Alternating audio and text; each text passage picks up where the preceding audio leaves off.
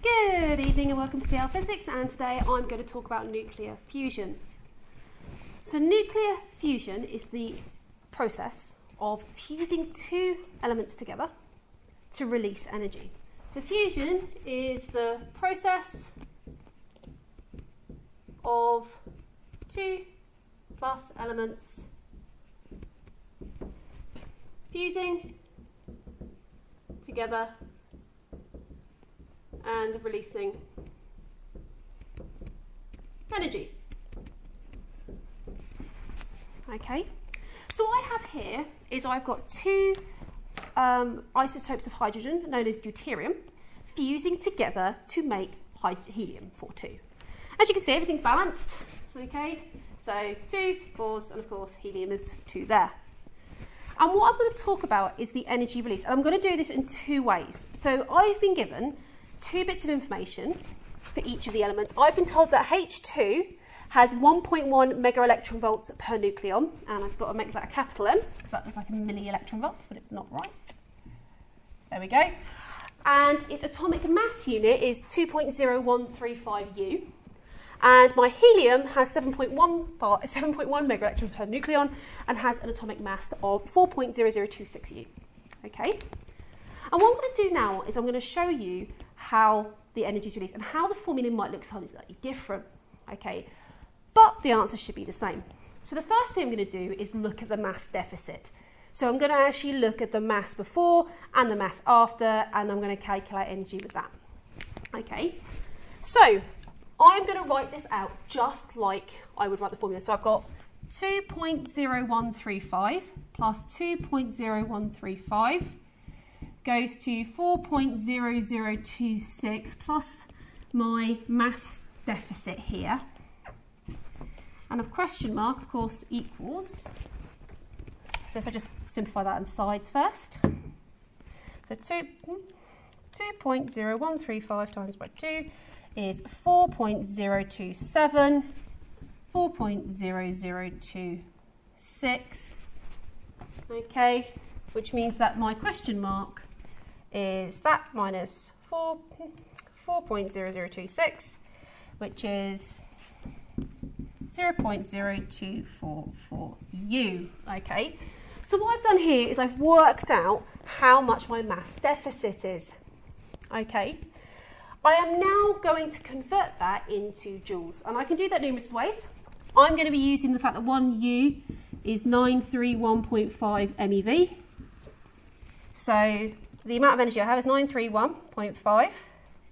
I have got 22.7286 MeV being released, which means in joules I have got, so 2 to 2.7286 times 1 10 to the 6 times by 1.6 times 10 to the minus 19.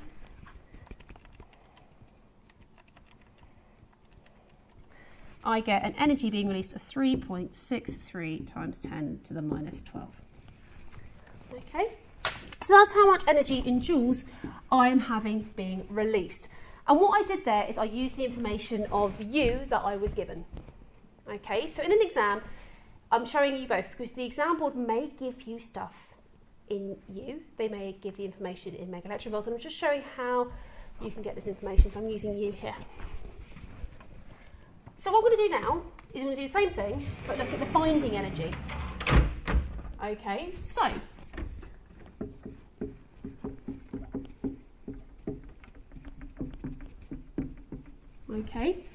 I know the energy per nucleon, which means I have to times that by how many nucleons I have. So this data I actually got from a graph. Okay, so here's an example here of the kind of graph you would get it from. This is hydrogen 2, because this would be where 2 is on the nucleon number, and that would have been 1.1. And this up here, actually it's much, much higher. It's about here for my helium was 7.1. Okay, and this of course is an MeV. So I got this information from this graph. So I have got two nucleons in this one, so I'm going to have 2.2 MeV here, plus 2.2 MeV goes to, this is important, I have helium, and I have 4 nucleons, so I'm going to have 7 times 7.1.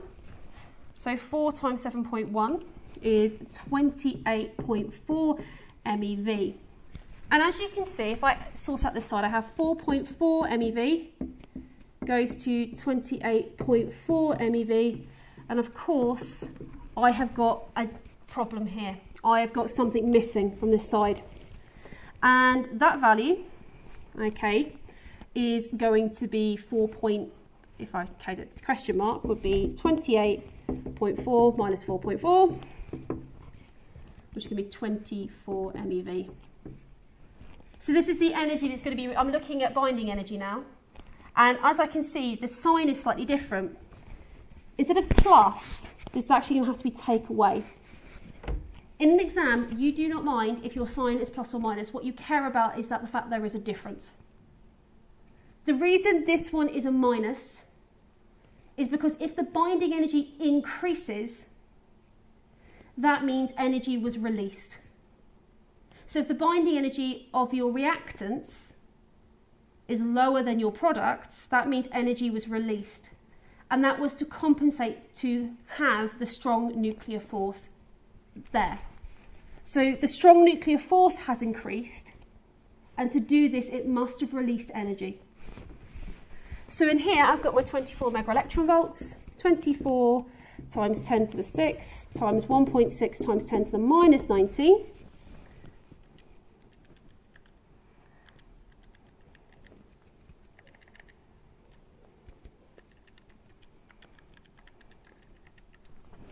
Equals 3.84 times 10 to the minus 12 joules.